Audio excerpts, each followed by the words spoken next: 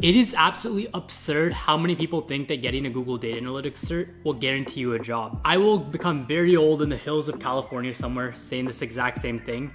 Getting a certificate will not guarantee you a job in data analytics. If that were the case, the millions of people who have gotten this cert would be data analysts by now. But the reality is, this is a very competitive field and you have to put in the work to actually break in. By the end of this video, I will explain exactly what I would do to become a data analyst in 2024 if I had to start over from scratch. This industry is changing rapidly. In fact, some of the tools that I used while getting into this industry aren't even used anymore. And I'm sure the tools that are used today may not be used tomorrow.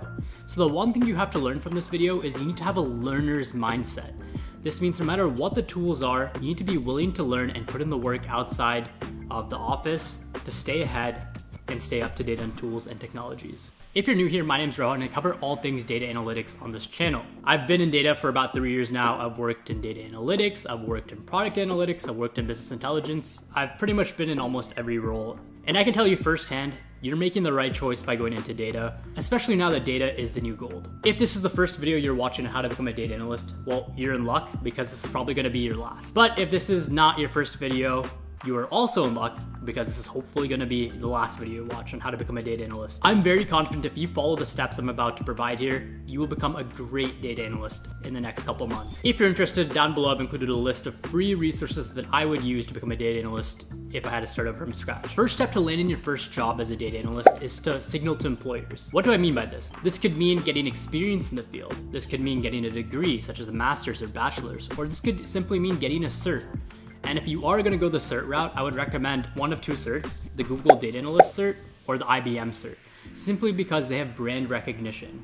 And it's much easier to convince employers that these hold merit because literally the biggest tech companies in the world are behind this cert. In fact, Google itself has said it will actually take the cert instead of a bachelor's degree because that's how much confidence they have in it. That being said, as I mentioned earlier on in this video, getting one of these signals does not make you a great data analyst. All this will do is get your foot in the door to interview. After you figure out what type of signal you want to give to employers, the next step is to actually learn the technical skills. But you've been lied to. The technical skills are not just SQL, Python, or R. There's one skill that most people leave out while trying to become a data analyst, and that's statistics. Statistics is arguably the most important technical skill you'll have to learn while being a data analyst. In fact, I would spend the first few weeks to a month just hammering down the fundamentals of statistics. Think about it this way. This is an analogy I love to give students. When you look at a house, there are three components. There's the plan, there's the bricks, and then there's the tools. In our analogy, the tools are the languages such as SQL, Python, or R. The bricks are the data. And then the plan to build the house is the statistics. It's what method you're actually gonna use. People underestimate. When you think of a data analyst, you're doing data analytics. For the analytics portion, you need to use statistical analysis to actually form a base. One out of those three things, there is no data analytics and there is no house. So make sure you really master the fundamentals of statistics. Some concepts I'd really hammer down on are probability, experimentation, central tendency and distribution of data, hypothesis testing, and regression. There are tons of courses for free on YouTube that you could take. And there are also a bunch of courses you can audit for free on Coursera. I highly recommend this course, Intro to Statistics by Stanford on Coursera. There are tons of reputable universities. And you can find some great resources out there for absolutely free. I also highly recommend this one book that one of my mentors told me called Practical Statistics for Data Scientists.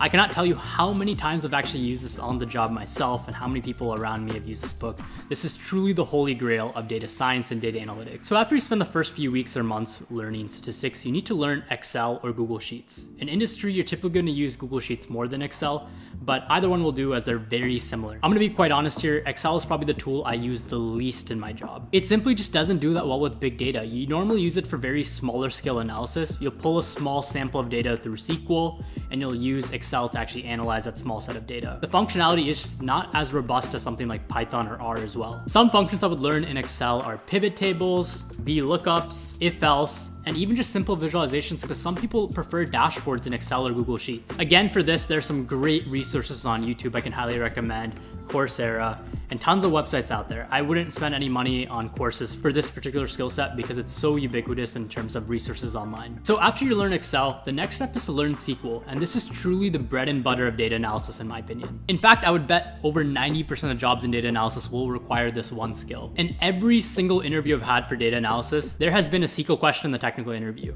These typically go like live coding interviews. Look, you don't have to be an expert at SQL, but you should be proficient enough to answer these basic interview questions.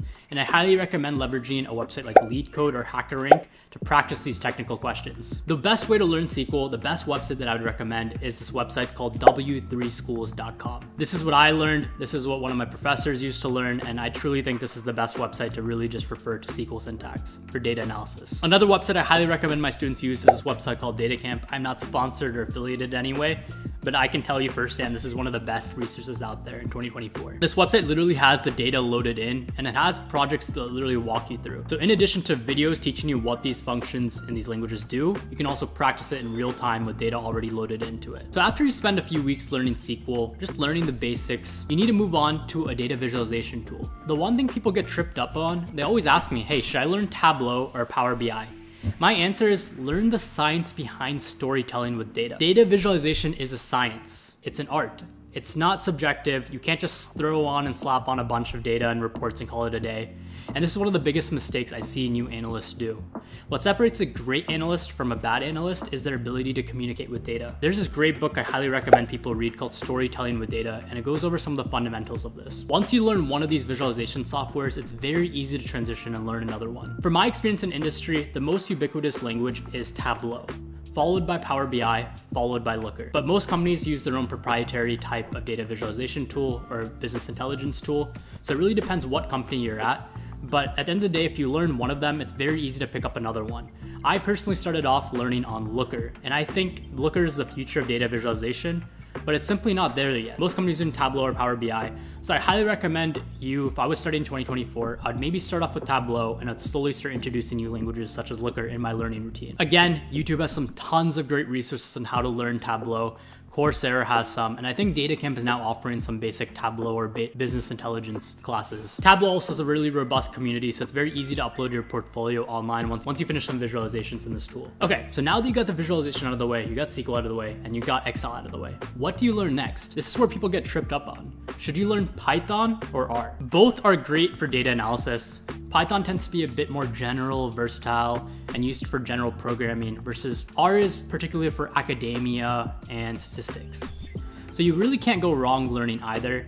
I first started learning off with R. I think a lot of people get turned away from data analysis and data science because they get very afraid of programming. And I was like this too. I didn't do very well in my programming classes, and I thought data analysis wasn't for me when I learned you had to use R or Python. But as I mentioned earlier, these are just tools to get the job done. A great data analyst doesn't have to be the best at Python. You don't have to come up with these extensive machine learning algorithms to be a really good data analyst. You just have to learn how to use the tools well and where to apply the tools. So please don't discourage you from becoming a data analyst. It's not easy to pick up these tools, but I can tell you on the job, you don't have to have anything memorized. You can start Googling syntax if you don't understand something, but you need to just understand how to use them and where to use them. If I were you and I was just getting started, due to the versatility of Python, and if you ever want to transition to data engineering or data science, Python has more libraries and it's more widely used than R is.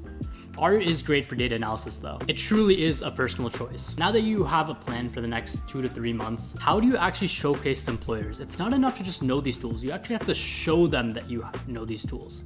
Everyone will list these tools on the resume, but how many people show off the projects they have with these tools? Not a lot. That's why I recommend all of my students have a project section, especially if you don't have any data analysis experience previously. And while picking these projects, it's very important to choose the right data set.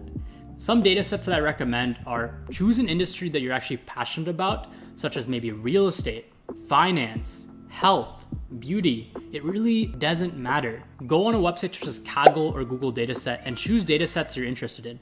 It's much easier to talk about an interview when you actually know the domain and the domain knowledge of an industry you want to break into. And this can be done by using data in that specific domain. So when I was trying to go into a financial firm, I had a project done with financial data. I used Yahoo Finance data with stock prices, and I really learned the basics of financial data. And this helped me talk about my interview, and they were very impressed that I already had experience in this. So this will give you an advantage over other applicants applying to that same role. So the next thing, where do you actually put these projects to display them? go to github.com and start uploading all of your projects onto GitHub. I also recommend people to have a personal website. You want to display what your goal is, what your experience is, and all your past work. Tableau, as I mentioned earlier, is Tableau Public, where you can literally upload your Tableau dashboard along with the data you've used, and people can look through these. Displaying and showcasing your work is just as important as doing the work in the first place. So please do not neglect projects. Projects also offer a great way to network with other classmates that you have or other people who are trying to break into the field. You both can work together and you both can learn together. The last thing I would do in 2024 is network. Network is so important, not only to get referrals for the job, but also just to understand how a company is. What do they use data for? What projects will you be working on? Because at the end of the day, data analysis is so new. Data analyst at one company may use different projects than a data analyst at another company. For example, at Facebook, data scientists actually do data analysis. And I know some data analysts just strictly do Excel.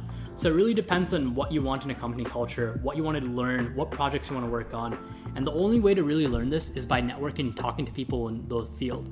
So I recommend getting on LinkedIn, finding alumni at the college you went to, and if you didn't go to college, finding people who work at the dream companies you want to work in, and just send them a cold message. Say, hey, can we chat for 10, 20 minutes, have a script ready, have an agenda ready, and just talk. Make it organic, make it a relationship. Don't ask for a referral during this call. And eventually, if a role ever does come up at their company, you'll be the first in mind. You've shown an interest, you showed that you're looking for a job, and you've showed that you are actually working towards your goal by doing these projects. If you need help networking, I highly recommend joining a community. I actually have a Discord with over 900 people in data analysis. So if you're interested in finding people in the field already, looking to get in the field or just work on projects, highly recommend joining my Discord down below. If you got any value of this video, please leave a like and leave a comment down below what you liked or what your plan is to become a data analyst. I'm curious to see what industries you want to break into. I really enjoy making this content and helping many of you out. So if you could, please support the channel and subscribe. That will mean a lot. I wish you the best of luck in your journey, and I'll see you in the next one.